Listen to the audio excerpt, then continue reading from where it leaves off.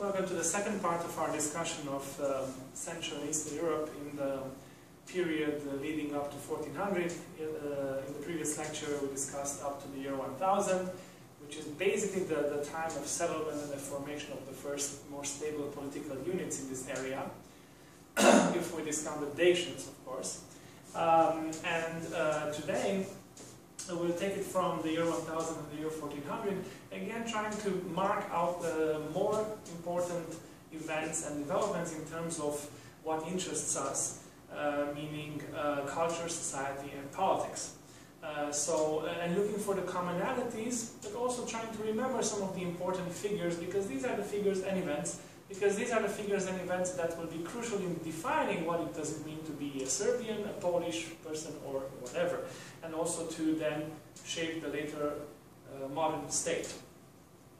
So let's try to look at again, with the help of the materials posted on Canvas. I posted a new set of materials, maps and other materials regarding this period, and of course based on your reading from the chapters from Frucht, right? The lecture is meant to kind of link these various chunks of information and create connections.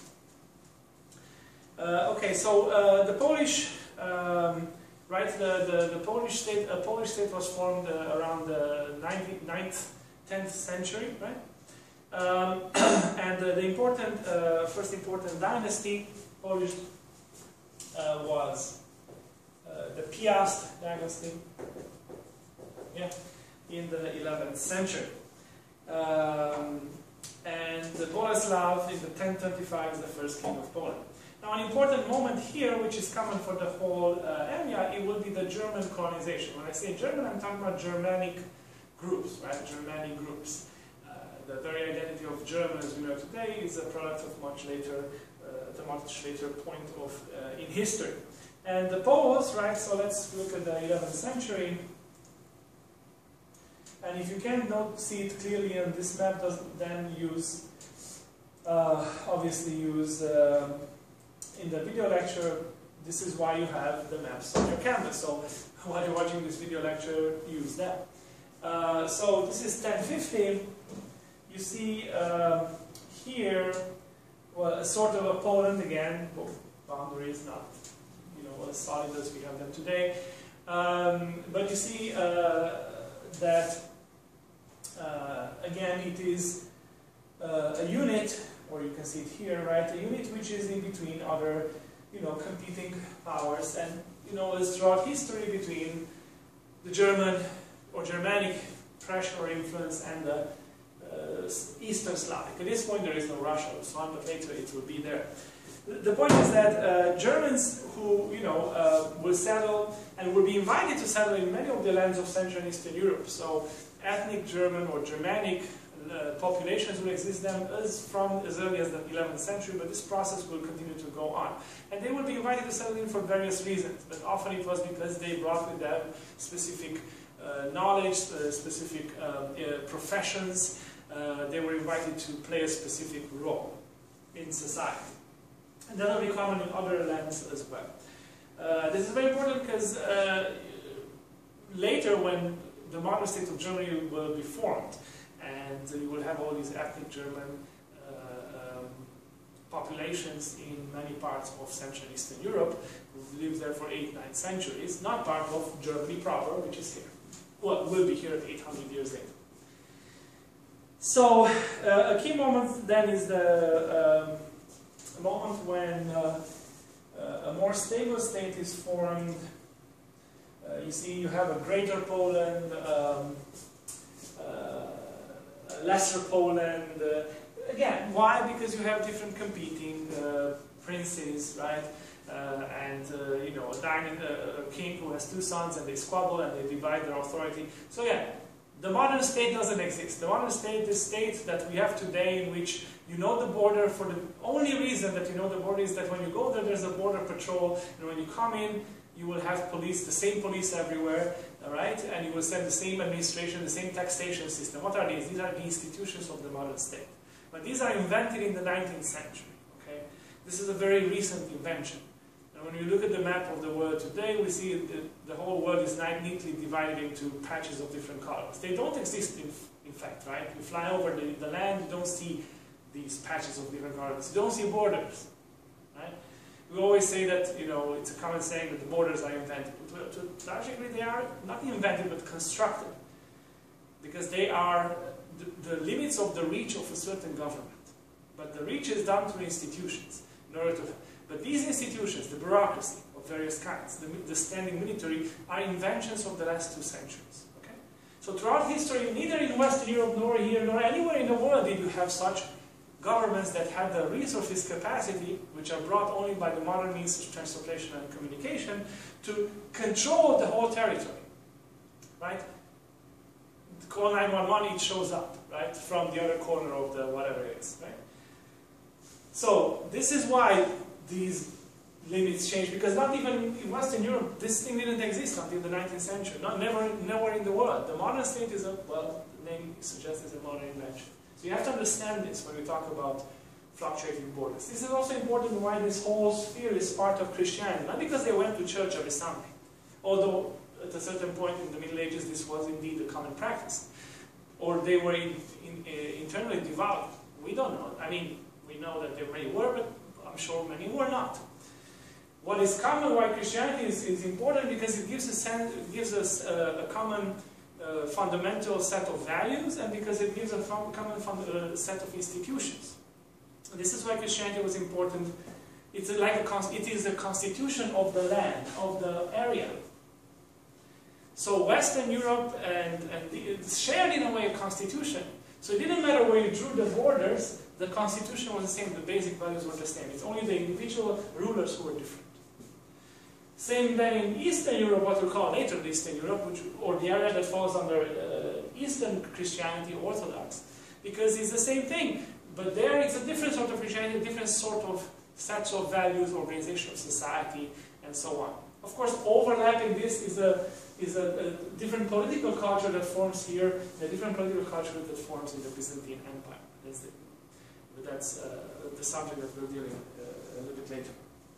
But you have to understand these notions, because it's wrong to project backward what our understanding of what the state is, of what the country is. There are these fixed borders. They're not. They aren't. Look at the map. They never existed. Right? These are recent inventions in the history of the world. Okay.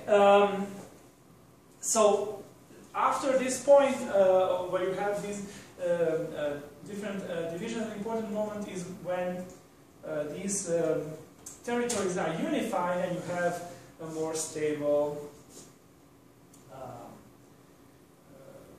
Poland. So by 1300, you see, you have a more stable. Why was it stable? It was because they had a dynasty, as I mentioned yesterday.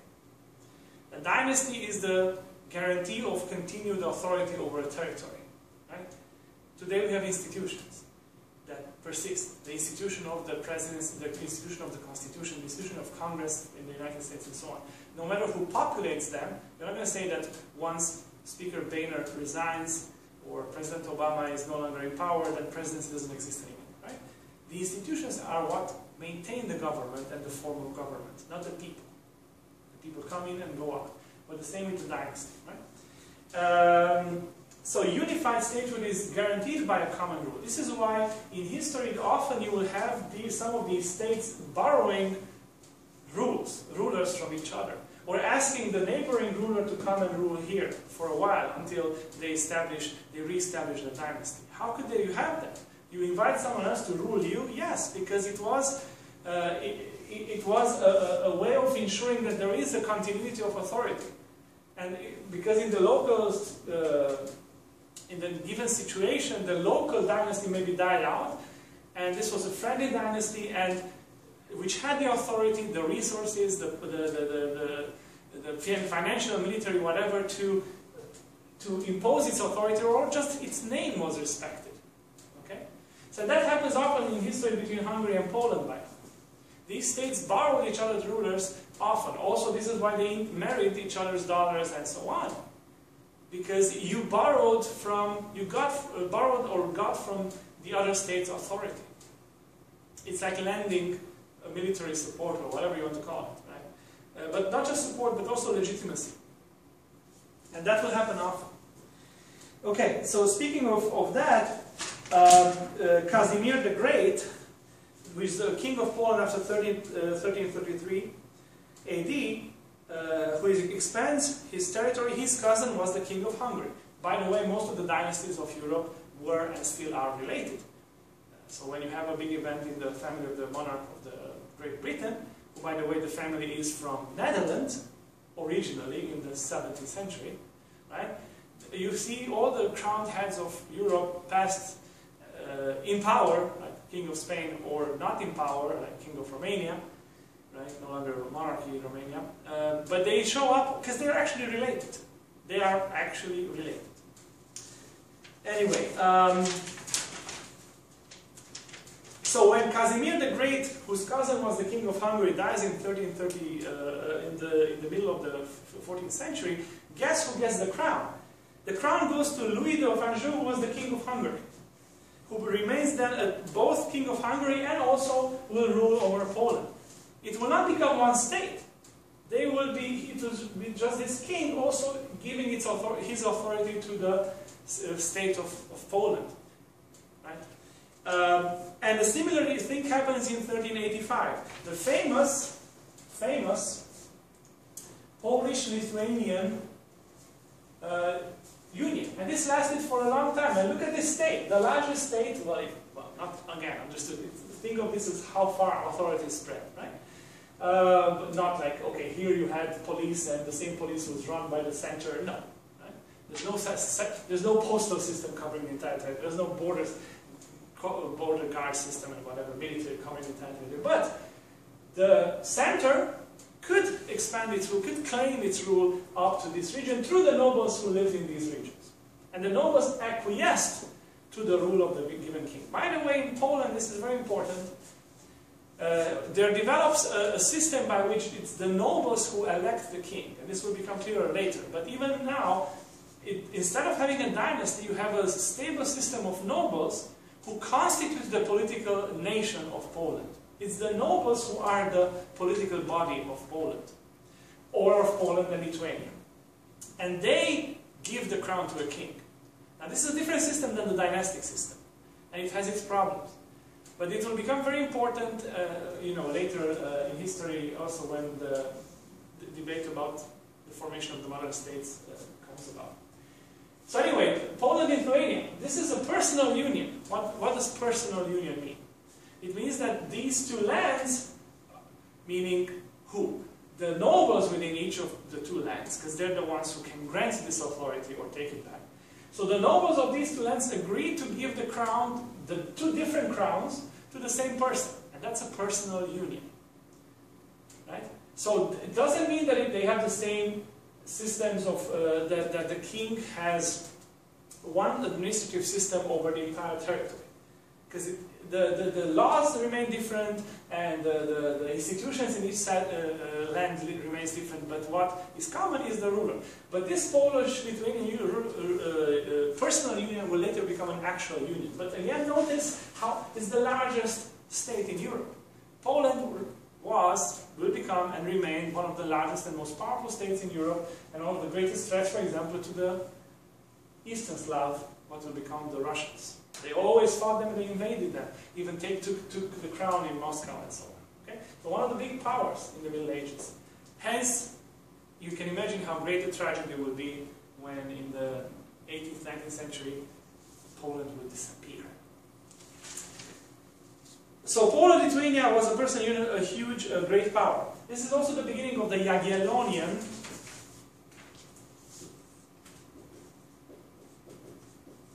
dynasty. One of the famous universities in Poland, the Jagiellonian, actually in Vilnius in Lithuania, is the Jagiellonian University, one of the oldest also in the world. So the Jagiellonian dynasty is created by actually a marriage between the ruler in Poland and the woman ruler in Lithuania. The Jagiellonian dynasty is one of the famous dynasties in Polish history. And with that we get to 400, so I'm not going to go further than that. Well, let's talk about the Czechs. Czech lands? Well, we talked about the Czechs, and again, remember that when we talk about Czech history, we're actually talking about two different provinces, Bohemia and Moravia. We say Czech because we start from the reality of today, but we project backwards. So Bohemia and Moravia. And they were different provinces. And remember that we talked about the fact that the dynasty was established at Przemysl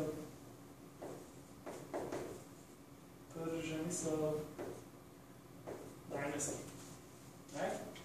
This is when, so we're back into the Europe, to the 11th century. This is when the Czechs are Christianized. We talked about Cyrillian method and so on. This is also, you know, it's always dynastic succession is always a problem. So there's one event when one of the princes, you know, his successors fight with each other, and Václav, one of his sons, is killed by, if I remember correctly, the other son.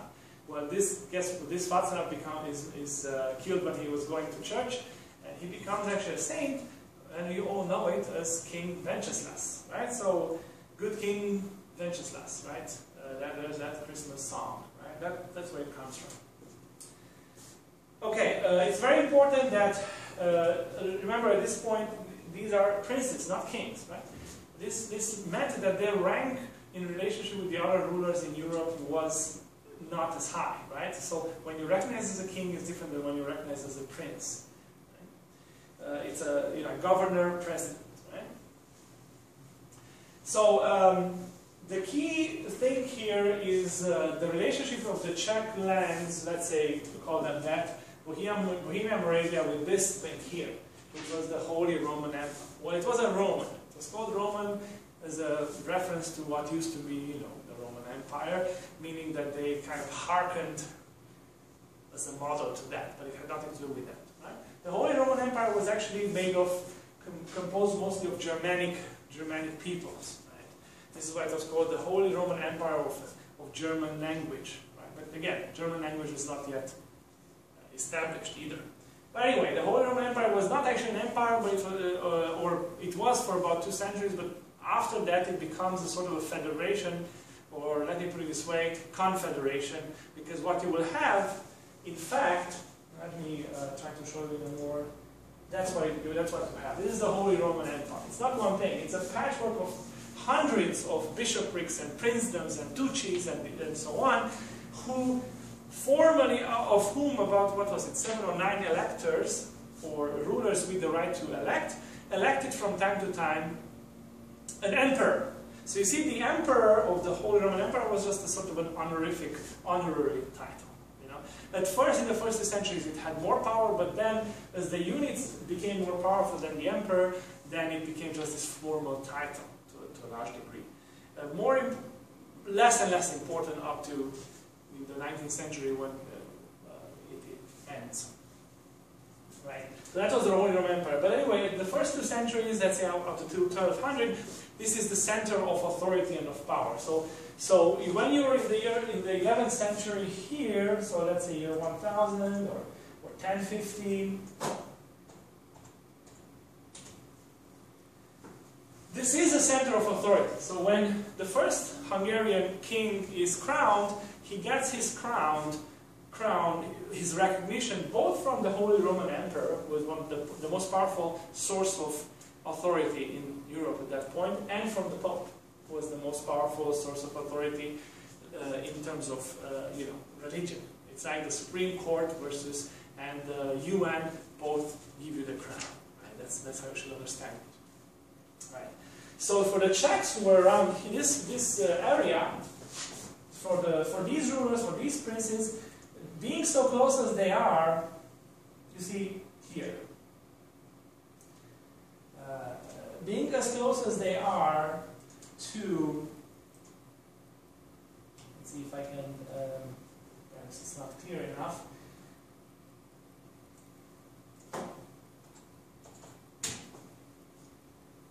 Well, the Czechs would be somewhere, the Bohemia and Moravia should be somewhere like this. Now, There it is. This is bad. This is bad.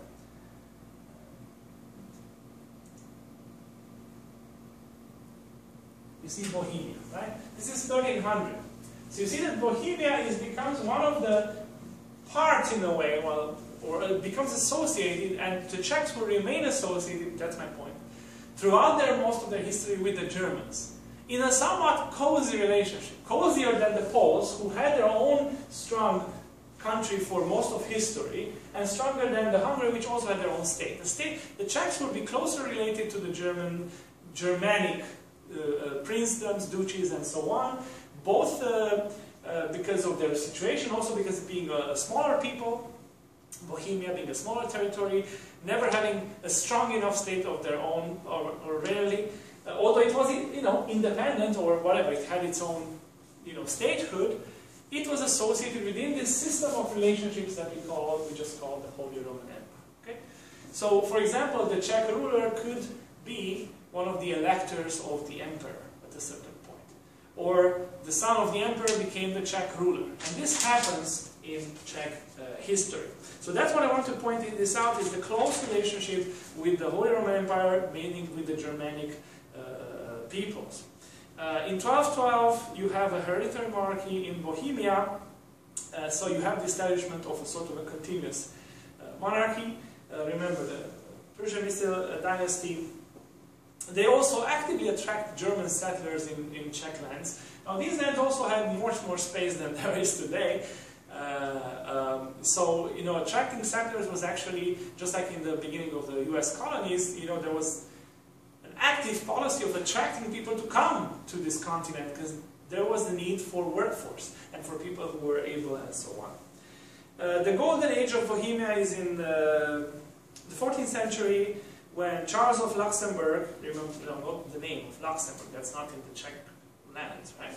Well, yes, because he was the son of he was related to the Holy Roman Emperor. He actually comes to the Bohemian throne and also becomes Holy Roman Emperor.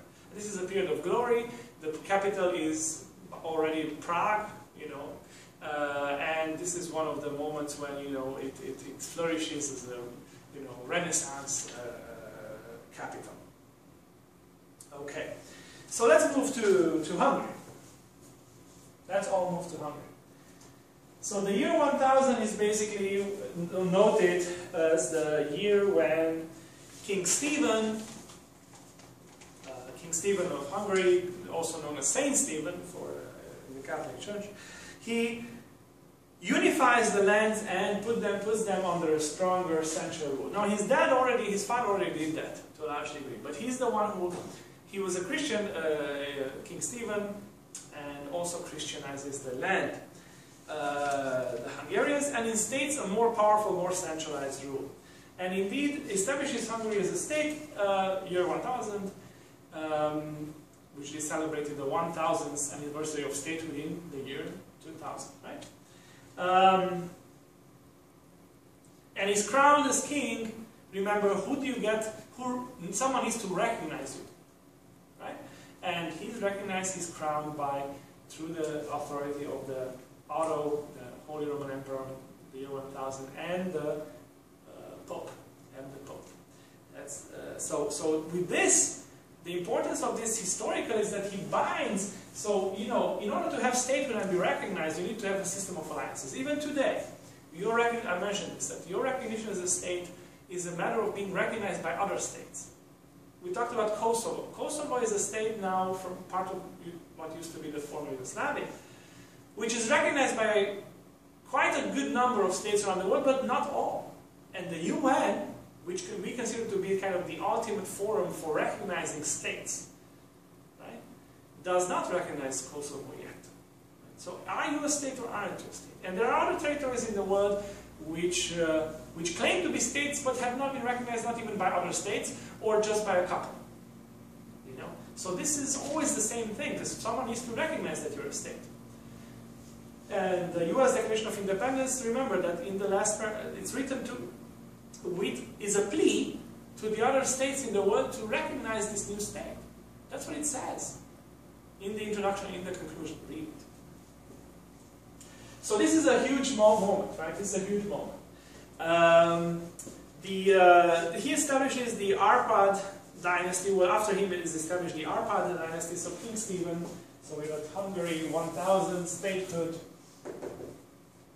Well, notice, and King Stephen, Saint Stephen. But then you have the Arpad dynasty, who is the longest-lasting, flourishing dynasty in Hungary between the year 1000 and 1300. A very strong state. This is a period. Let's just look at the map between 1000 and 1300. So 1000. Let's go to 1050. And notice, commonality. Notice how Hungary expands. Right. 1050, and I also posted other. So here's Hungary in the year 1360. Now it's definitely not the Hungary that we have today. For example, in the year after 1100, and we talk about this when we get to Croatia, Croatia becomes historically part of the Hungarian state. There's a separate entity that's part of the Hungarian state, and throughout history, for about 1,000 years, it will be associated with the crown of Hungary. Croatia, as a separate entity, but part of it. The Slovaks all fall under Hungarian rule, under the Hungarian state. They will be there for 1,000 years. Okay? Transylvania will be in and out of the Hungarian state. Okay. Another important, so it's a huge expansion, and for many, quite a good number of centuries, Hungary will be one of the strongest states in Europe, not just in Central Europe. Dominating the neighboring areas as well. An important factor here is the rise of the nobles. And this is a dynamic that goes on throughout, well, read Shakespeare. Okay? It's all about nobles allying with each other and claiming a throne for one of them, and the battles between these different factions. Right? And the battles between the nobles and the king. And one of the most important documents, one of the important documents of political history is the Magna Carta. The Magna Carta, you say, oh, the rights, civil rights. No, it's actually are privileges that the king grants to the nobles in the 13th century in England. So we kind of look at it as the beginnings of democracy. No, it's not. I mean, it's not the way we understand it. It was the king giving power to the nobles. So this dynamic between nobles and central authority, between local sources of authority. So, because you understand, the king ruled by relying on these local sources of authority, because there was no set of institutions that he could project throughout the territory. So the nobles themselves had a sphere of authority, and their people and their retinue and so on, and the king, who was recognized either by being the son of the previous king or because the nobles elected him, like in Poland, he had power in as much as he could count on the support of these nobles through various, either by giving them things, granting them privileges, getting them to the court, convincing them, forcing them, coercing them, and so on. You see here a source of instability. And the history of many countries, including, as I mentioned in read Shakespeare, of England, is the history of the struggle between local sources of power and the central source of power. Yeah, this will be the undoing of Bosnia, for example. And in both Poland and Hungary, you will have a very strong nobility, but not stronger for most of history than the king. It's always a tension, but for most of it, the king kind of prevails, although sometimes you have the nobles prevail. In fact, the undoing of Poland will be because at the moment when central authority breaks down because the nobles cannot agree to appoint a king. Right? That's the problem between local power and central power. So this is a struggle. Yeah, this is a struggle. But that's important because both in Poland and in Hungary, the nation, understood not in the way we understand it today as a culture, not understood as we understand it today as a group of people who speak the same language. That's had nothing to do with it. I don't care what language you speak. The nation was the body of the political body of the country, those who mattered politically. So the nation, both in the Hungarian state and the Polish state, were the nobles. They were but the political body of the nation. They were the entity. When you talk about Hungary, you talked about the nobles. Now understand that the Polish nobles, for example, spoke many languages. They were from very different ethnic groups. But they belonged to the Polish nation, politically. They formed what Poland was. You see, this understanding of what a nation is changes in the 18th, 19th century. But we shouldn't project it backward. Because what language you spoke, whoever was cultivated spoke what? Latin. Okay, so there is a rise of the nobles, and there is a document in the 13th century which in Hungary gives the power to the nobles. An important moment is the 13th century. So let's go to 1300, because look at let's look at it on both maps. Because in the 13th century you have, look at this green patch. The Golden Horde. What was it? Was this a state called the Golden State? No. These were Mongols who invaded throughout Asia, invaded the Eastern Slavic Russian territories, and got up to Central Europe. The raids of the Mongols in these areas are one of the great traumas of the history. You all, in the history of all these states, nations, peoples, and you can read about them.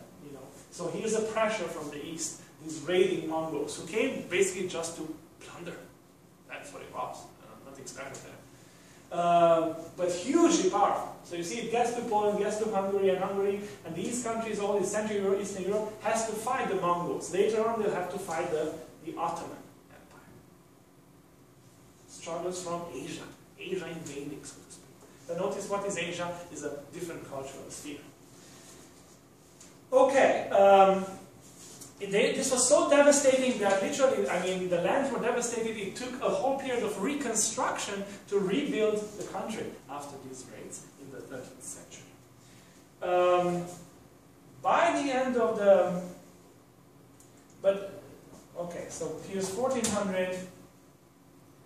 Look, you can notice that again, it's a large state, the Hungarian state, right? But by this time, the nobles have a little bit more power than the king, because reconstruction meant getting resources to reconstruct, and no king had these resources, so they had to give more privileges to the nobles in exchange for which the king received support. And an important moment here is the rule of Charles Robert of Anjou, Robert of Anjou, of the French Anjou house, who related to the Arpad house of Hungary, who takes the throne of Hungary, and remember, he also will also take the throne of Poland for a while. And there's this historical relationship and kinship that Polish and Hungarians sort of have this shared historical friendship, so to speak, for various reasons. But also because their political culture has been the same, also because they have never really been neighbors in a friction-like way. They have been kind of equal powers, and also because both of them have been nations of nobles, so common political culture. Let me end on the note that with two issues. The discussion of Hungary is that this is also probably the beginning, this 14th century, of the doctrine of the Holy Crown. So here's the Holy Crown, so-called Holy Crown, which you can see in Budapest, in the building of the parliament. It's exhibited there. So the doctrine here, why is this important? Because it's politically important. The story is that this crown was the crown of Saint Stephen. Why is this important? Because when Saint Stephen died, he died without heirs. The Arpad dynasty doesn't come directly from Stephen. His son died when he was young. So Stephen, before death, understand that not having a successor means that what you have built, this state, will probably crumble. So you can imagine that he has devoted his life to establishing, to building up this state, and then nothing. It's like abolishing the Constitution after President Obama leaves office and Speaker Boehner and whatever. Abolishing the Constitution. Right? It's chaos. Right? But that's what you have to understand, what it meant. So the story is that him being a very devout person, he gave the crown of Hungary, which is the symbol of sovereignty of the Hungarian state, not having whom to give it, he gave it to the Virgin Mary. He offered it up to the protection of the Virgin Mary. Right? That's the story. And then, so that means that the crown doesn't belong anymore. The sovereignty of Hungary, what's the symbol here? Doesn't belong to a person or to a dynasty. But it belongs to the body politic of Hungary itself, to whose care it is entrusted. And who is the body politic? It is the nobles. But remember, the nobles don't have this, don't possess this, it's just like something that is entrusted to them. So when whichever ruler takes power, it is like a constitution. So the Holy Crown understood like a constitution. This is a symbol of sovereignty, which doesn't belong to anyone, but it's granted. It's like you're elected president, you don't own America. You just fulfill a function. That's the doctrine of the Holy Crown. This will be, there's debate that, how clear this was, and it was in and out, maybe is this a rereading of history and so on. But anyway, there is this doctrine, which is also, it's an interesting way of bypassing the insecurity of history. Because if there is this crown that signifies the sovereignty of Hungary as a state, then it doesn't depend on which dynasty rises, falls, and so on, because it's not linked to their particular fate that the Hungary persists as a state. And when we get later to the Austria-Hungary, the empire, we'll see why it's called Austria-Hungary, and how the emperor of Austria was also, and separately, the king of Hungary. That's two different functions, because this is a specific function. Okay, let's move to the Romanian lands. Well, remember that we talked about the fact that after the fall of the Roman Empire and the Dacians, who were conquered by the Romans and so on and so on, remember that historically we don't have clear information of what happens to the local native population, because they didn't leave many marks, right? Clearly not writings, and politically they had no organization, as you can see, right? And this is also a period when the Hungarians settled to a part of what the Dacians used to inhabit, right? And these are the political units in the year 1000. There's nothing here. This used to be, Roman-controlled territory up to here. Before that, before 0 and 100 AD, it was the Dacians, the Ghetto-Dacians, who were the ancestral, well-organized and with a solid culture, material culture that you can still find here. But then you have 5-6 centuries where you don't have written. But remember, this is the early Middle Ages for lots of places, because political system, because the Roman Empire falls apart, there is nothing to replace it. So you don't have these marks of political organization, which means that you don't, not having a strong political authority means that culture cannot persist and flourish and develop, because there's no stable order. It's a vulnerable area. So you don't have this. What you have instead in these lands is, what you see is, well, Hungary has a state, Poland has a state, the Byzantine Empire is here, maybe the Bulgarians, if you remember, but that's about it. You see? Bulgarians, and that's about it. So, in fact, the first states that would be established on the territory of today's Romania that are more native, right, will only come about in the 14th century. So this will become a huge subject of debate between Hungarians, Romanians especially, because Hungary will be the large state in the area. And your book talks about the debate, so I'm not going to go into this, it's enough to talk later. In the 14th century, however, you have and later in history, you have the emergence of 3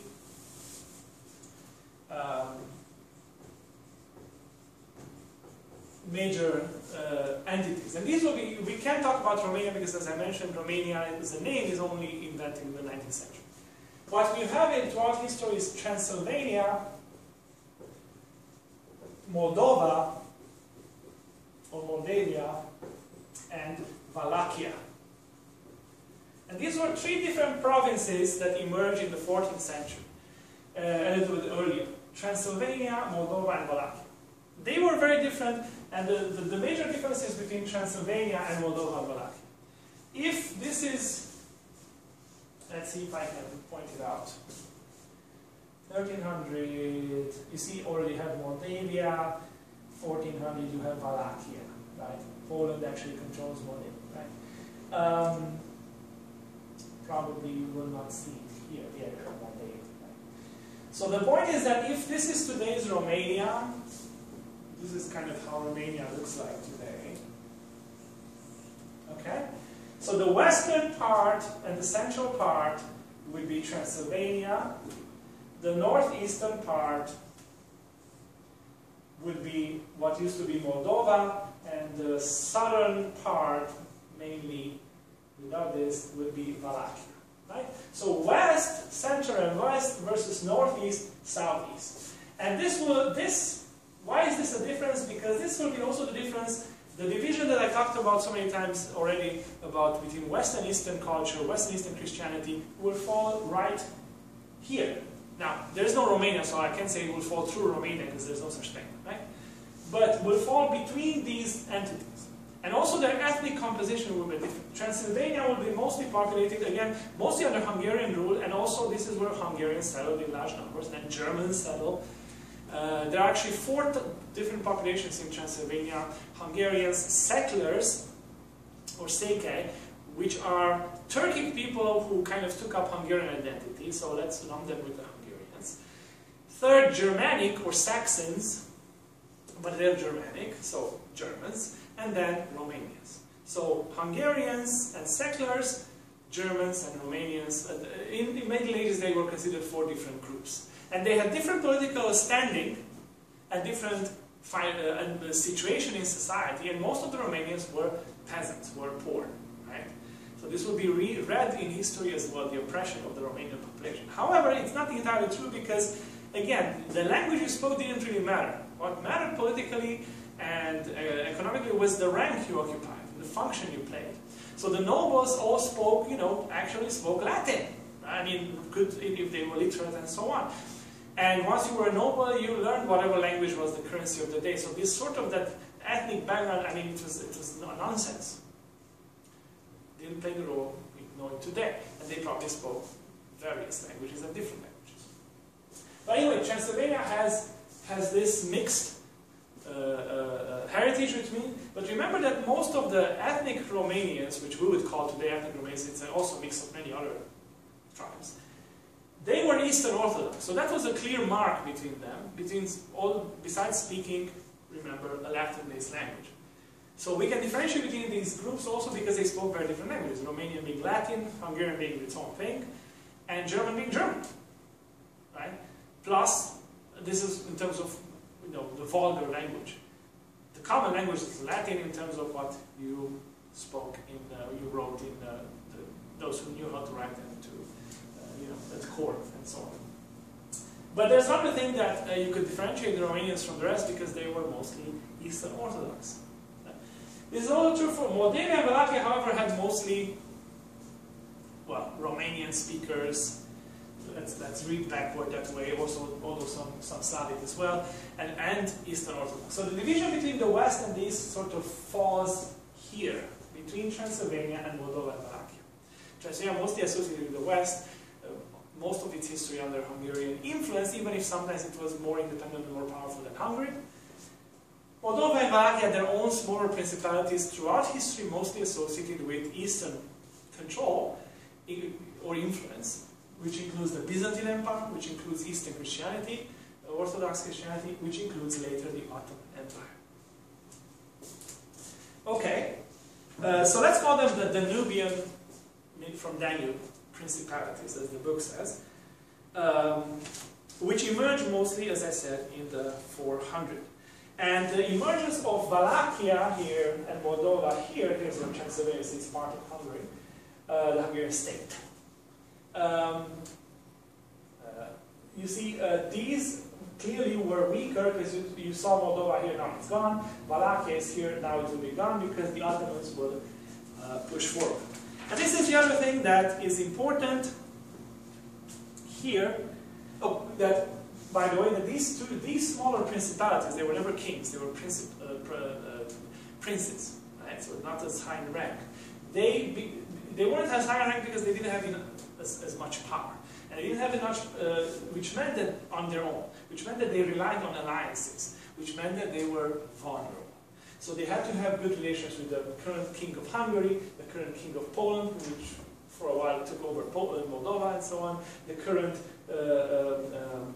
ruler of the Ottoman Empire. It was all this interplay of relationships that guaranteed for them either statehood or a semblance of statehood.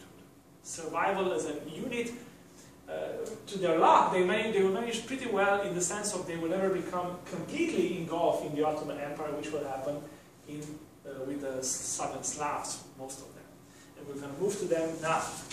So, and by the way, the rulers who were stronger here in Wallachia and Moldova will fight the Ottomans vehemently. And so throughout the Romanian history is mostly a history of fighting the Turks, literally. More than fighting others, especially for Wallachia and Moldova. But we'll see that when we start at the period 1400 and on. Okay, so let's go to the southern Slavs. The Croats, as I said, were some of the westernmost southern Slavs. So here, by the way, is these three principalities I mentioned. Transylvania, Romania, right? Moldavia or Moldova, and Wallachia. So this is in 14th century. Okay. And this is the crown, this is the coat of arms of Moldova. Okay, here's Croatia. Well, look, this is the 11th century. Where is Croatia? As you see, it is part of the Kingdom of Hungary. So after Croatia had its own state, which it had before the Hungarian state, it becomes weaker. And the Croatian throne is offered to the Hungarian king in the same process I have mentioned, right? In the same process of allying yourself to a source of authority that can guarantee your protection. And what this will remain for 1,000 years. For 1,000 years, Croatia will be recognized as an entity by which it was meant the nobles, and the nobles will have their own.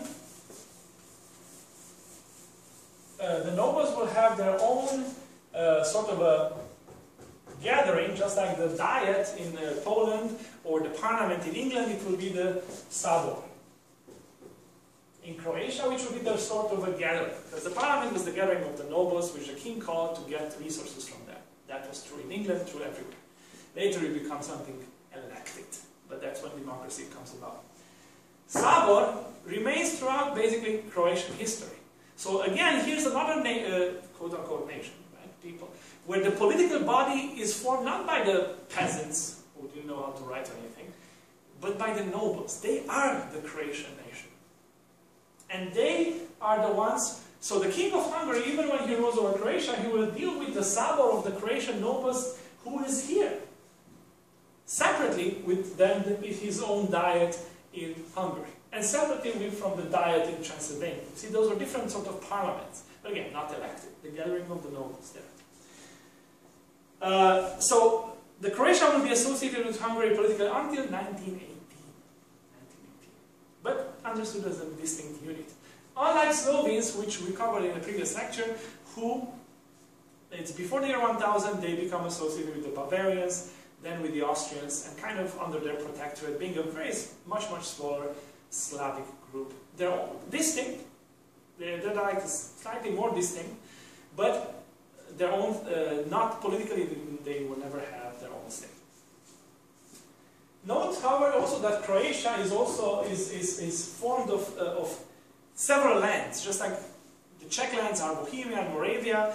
What we call today Croatia is actually has a smaller sort of Croatia that used to be called Croatia even in the Middle Ages, but it's not the same as today's Croatia, but a smaller part of it was called Croatia. Then it has Slavonia, it has Dalmatia on the coast, it has Istria, and it has the free city of Dubrovnik, which used to be just like Venice, its own strong thing. So you see what today is Croatia has all these lands. You see Slavonia closer to Austria and Hungary, Croatia proper, Dalmatia was here, you see Dalmatia, right? and where is Dubrovnik? Should be somewhere here, and so on. You see, different lands. All of them, no, okay, will constitute today Croatia. But these different lands will fall under different control. Sometimes the Italians will control Istria, Venice will control Dalmatia because it's the coast, or Dubrovnik will fight with Venice. So you see all these Croatian lands, I mean, the control over them fluctuate. Note also that the Croatian lands are at the, let's say 1400. Note that the Croatian lands, here's Venice. It was a strong, strong power at that time. Controlled parts of today's Albania. So. Anyway, the Croatian lands should be here, but part of the Hungarian state. Right? They are at the westernmost part of what we call today the southern Slavs, or of the Western Balkans, or the southern part of Central and Eastern Europe, which meant that they were sort of a borderland with what? What is this? This is the Ottoman Empire expanding westward. And I also attached a map of the expansion of the Ottoman Empire throughout the centuries, which really starts in the 14th century in Central and Eastern Europe. So it comes from the Middle East, and it expands up to, and will take over even half of Hungary later on, in the next section of our course. But it will take over, it will come from the south and take over what used to be Bulgaria, take over the Albanians, the Greeks, of course. Then will take over Serbia, will take over Bosnia, and Croatians will, for a good while later on, become basically the fighting force there of against this expansion of the Ottomans. In fact, all these countries have yet another common trait that they all shared. Literally all, including the Polish. One of their kings died in one of these important battles, which we'll discuss later. All of them, this is another common part of their history. For Romanians, for Hungarians, for Serbians, for Bulgarians, it was the relationship with the Ottoman Empire. This will be discussed in the next section in more depth. But understand that this was a completely different regime, a completely different culture. It was, you know, an Islamic society, and it spread in this sense, and taking over, which will last in certain lands here for about 400 years, even 5, right? It will be a huge impact, and for many of these, fighting this push will be you know, key for the survival of their state, but also for the survival of their of their Christian, Western Christian culture. So that's about the Croatians. Let's talk about the Bosnians. Or rather Bosnian lands, because it's hard to, Bosnians don't exist at this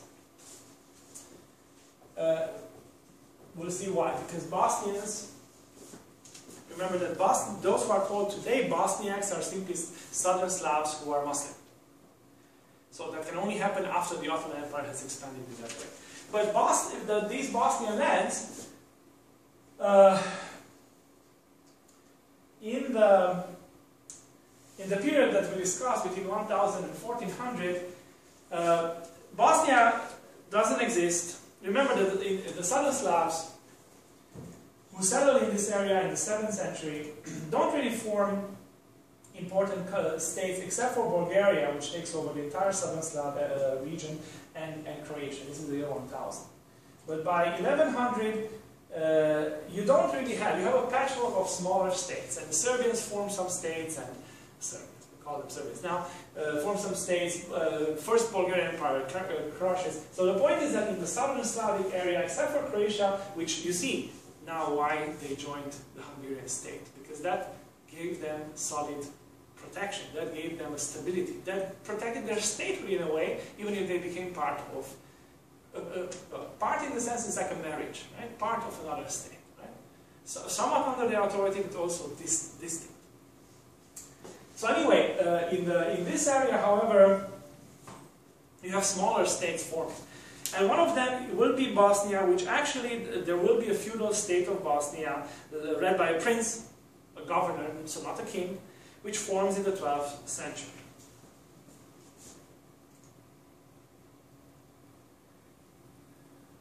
So, sense.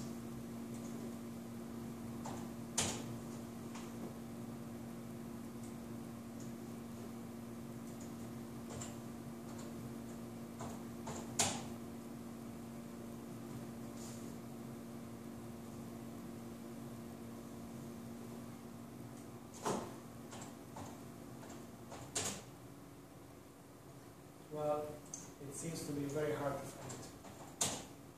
There it is, 1400. But anyway, it starts becoming autonomous in 12th century. Bosnia separate from Herzegovina. Remember that today the state is called Bosnia and Herzegovina. Well, why is it called Bosnia and Herzegovina? Because these are historically two different lands. Let's just lump them together and call them both. So Bosnia is an area, Herzegovina is another area. And this state expands gradually. So this is why I put here a map of how Bosnia expanded from 1180. And that's when it starts, and that's here, the orange part, and how it expands. And it takes over, you see, Herzegovina. There it is, Herzegovina. It even expands and takes some of the Croatian lands, right? That we talked about, right? So, and even some of the Serbian lands that later will be Serbia and so on. So it was a pretty significant player, well, a noticeable player in the area in the 13th, 14th century. But it has always been plagued by one important thing. It never had a strong king or a strong central rule. The most important actors in Bosnia, even when it expanded, sometimes you have stronger kings, but this centralized rule never lasted. So you see how important it is to have a strong, continuous source of authority. And it never was true in Bosnia. Furthermore, its society was divided. It was divided. You see, Bosnia follows exactly on the division line. Another one of these examples. 1990s, there's a war there. For why? Right? Because you have different nations fighting. Well, why are there different nations? Because historically, there have been different cultural influences that have shaped different cultures for the different groups of people, and they, in the 19th century, will define themselves as different nations. Why did the Americans fight the British? Oppression? Well, or was it because they consider themselves to be different? Maybe both, maybe. You see how important it is to how you define yourself and what you consider yourself in an age starting with the 18th, 19th century, when what you are is also supposed to be defining what state you're in. I'm American, I need to have my own country. Why? Why? Right? The same process will happen everywhere in the world in the 18th, 19th century. Right? This is when it's going to become very important. This question is, what are you? Who are you? Because then you're going to claim your own state. You're going to find the other guy who claims the same territory. Was the war of the colonies with Britain, but also the colonies with Canada. 1812, the states with Canada. They wanted to expand it. Canadians said, no, we're different. See, it's not so strange. So anyway, another important thing is that you had never had a central power. And that's a curse on the history of this specific area. Because it means that if you don't have a central power, you can't resist stronger powers who push towards you. So when the Ottoman Empire pushes, in its sense, it doesn't find resistance. It will find resistance in Hungary because there's a strong Hungarian state, the Polish because there's a strong Polish state, the Croats because they're a part of the strong Hungarian state. Even in the Romanian or Danubian principalities, they will find resistance because there is a prince in Wallachia, there is a prince in Moldova, he has the resources to mobilize, to defend. Not here. And another reason for this weakness is the fact that culturally they were not united either. Because there were actually not one, not two. You would say, okay, there's a Catholic Church probably and an Eastern Orthodox. No. There are several churches. There's a Catholic Church, there's an Orthodox Church, and there's a Bosnian Church, which was kind of a fringe, it was broke itself from the Catholics, from the Catholic Church. And this was also a fringe area at the farthest reaches, in a way, of the Eastern Orthodox churches. Serbia is here, remember? Sort of the farthest reach of the Catholic Church, so not well established. And when you don't have